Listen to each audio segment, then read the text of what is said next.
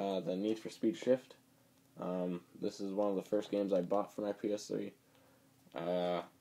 Great graphics, great cars, great online, very aggressive. It kind of skips, it skips sometimes. Like, if you say you crash into a car, sometimes it doesn't get damaged, but it starts flying in the air for some reason. That's only happened to me twice, though, so it's not that bad. But yeah, very good game. The different cars have different feelings. It's just great. Probably rate that game 8. Next is Shift 2 Unleashed, also from Need for Speed. I actually haven't started this yet. I just got it yesterday. Haven't had time. I've been working. But I can guarantee you guys that it's a sick game. Probably better cars, better tracks. You can actually race at night, I saw on the reviews, but I'll tell you guys about this once I play it. Need for Speed Hot Pursuit. I got this game from my uncle for Christmas. It's fun being the cop, but kind of gets really annoying because you're going as fast as you can to catch the racers, and then a car comes on the opposite side or the opposite lane of the road, and you crash into them, then you gotta restart all over again because the guy in front just got away or something. It's really dumb. But overall, this game is pretty decent. It's the limited edition too, so I got free online crap, shit like that. But I rate that game probably 7.5. Prince of Persia: The Forgotten Sands. This game's alright. Got this game because I beat all my other games. I was really desperate to buy one, so I got this. Storyline's really short. I finished it the day I got it, so the bosses are pretty cool. The ending's pretty cool. The ending's it makes sense. It completes the story pretty well. But yeah, it's a pretty decent game. Probably rated it 7. Resistance 2. What a great game. Don't have Resistance 1. Like this one better.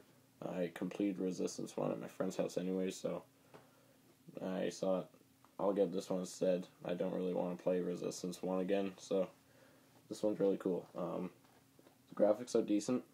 The storyline's great. Everything else. The online is decent. The guns are cool. The bad guys are cool. The bosses are cool. Yeah, just cool shit, man. It's talking about freaking in 1953 on the manual there. I don't know. It's pretending this thing's a magazine, like 15 cents, so back in the olden days. So I rate this game 9. Next is Skate 2. Haven't really played this game. I don't skate that much. It's kind of hard at some points, but I got through it. I like Skate 2 better than Skate 3, so I got this. I probably only played it 3 times, and I've had this game for like 4 months maybe. Whatever. I'm getting new games anyways. That reminds me, I'm getting Dead Space 2, Homefront,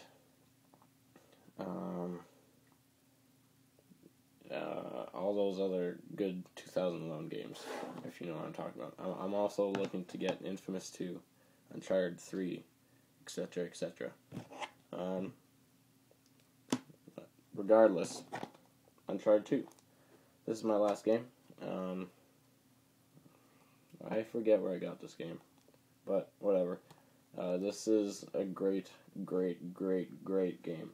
Not my favorite, second favorite. Graphics are great, storyline's great.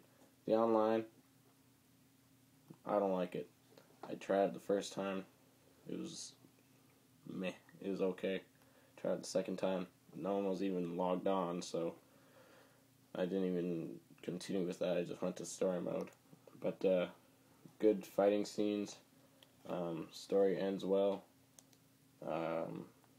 Just the plot of the story just blows your mind. You need to get this game. If you have a PS3 and you don't have this game, I don't know what to say, man, but shame on you. This is a great game. Gotta get it. So that's it, guys. That is my PS3 game collection. If you can see it right there. That is it. 18 games in total. Haven't beat all of them yet. It will be updated very soon, hopefully. And rate, comment, do whatever you gotta do. And catch you guys later.